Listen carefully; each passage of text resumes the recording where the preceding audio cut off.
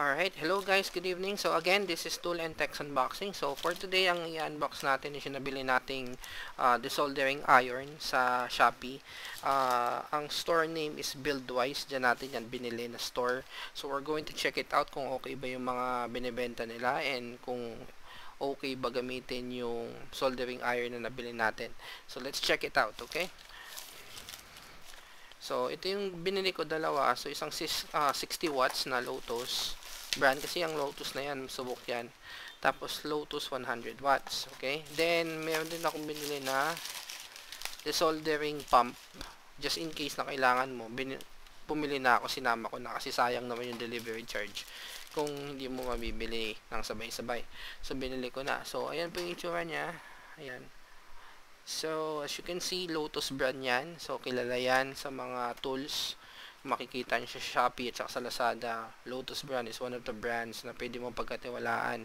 So magandang klase talaga yan. Even handyman or yung mga makikita mong hardware sa mga malls, they also have Lotus brand na binibenta. So talagang maganda yung Lotus brand na yan. So there. Ayan po yung nabili ko. So i-unbox natin yan. Then we're going to test it. Kasi syempre of course, kung bumili ka ng ganito, test mo muna kung gumagana para alam mo na hindi nasayang yung pera mo. Okay? So ayan po. Unbox na natin tong 60 watts. So ayan.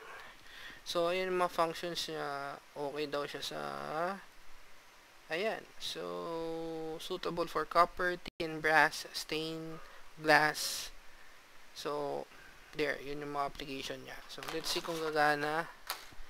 I-test lang natin na mabilis. Then, check natin din yung 10 watts. Kaya tayo may ganito. Alright. Meron tayong a little bit of this for us to check kung okay ba siya. So, ito yung saksakan natin. Then let's plug it in. Alright.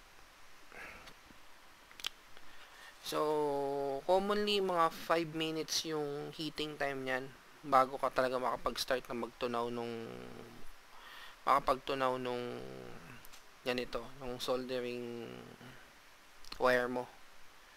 So commonly it will take 5 minutes.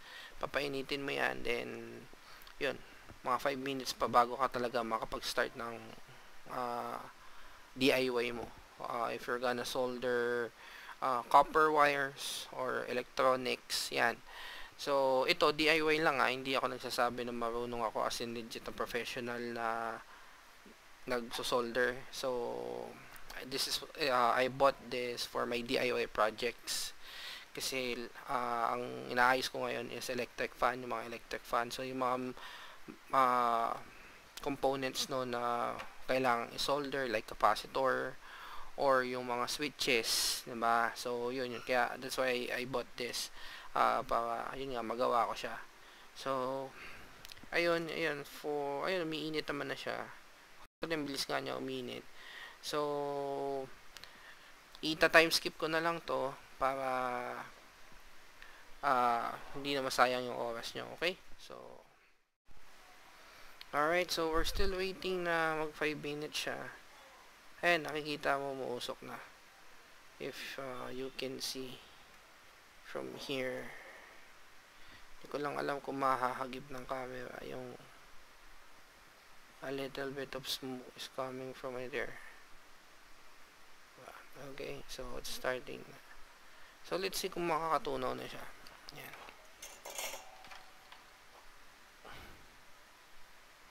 Zoom ko muna to.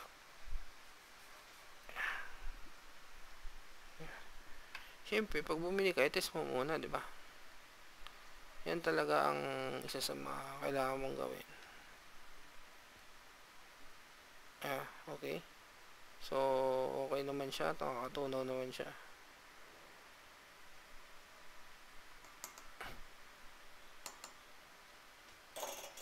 Okay. Batayin na natin yan.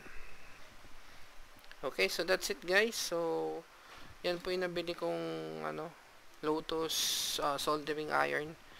So, you can grab it in Shopee kung gusto niyo na gumawa ng mga DIY projects na kailangan ng konting paghihinang. Then, this is a good buy, okay? Thank you and have a good day. Again, this is Tool and Text Unboxing. Have a good day. Kindly like and subscribe. Thank you. Bye-bye.